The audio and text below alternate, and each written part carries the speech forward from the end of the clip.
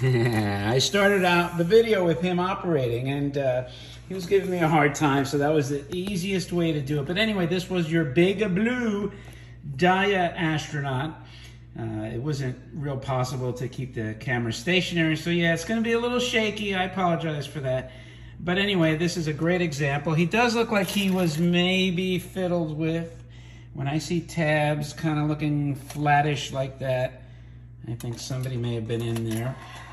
It does have a little stress cracks on the side, usually from contracting plastic and the ears pressing up against it, which is common, but at least it's the original dome, and it's very clear, and he's in remarkable condition. A lot of times the battery box is corroded on these for some reason, and those little tips are replaced, but those are original. And you can see part of the problem, well, you didn't see it off camera, I noticed, like the battery box needs to be a little tighter, I guess, for it to operate a little more smoothly. The light was out in the gun, which is not a good thing, but you know what?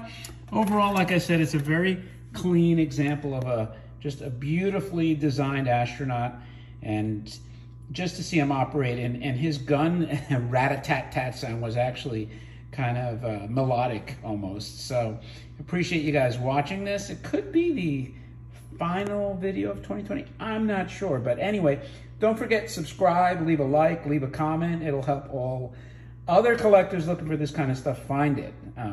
So thanks again, and with that, I'll talk to you later.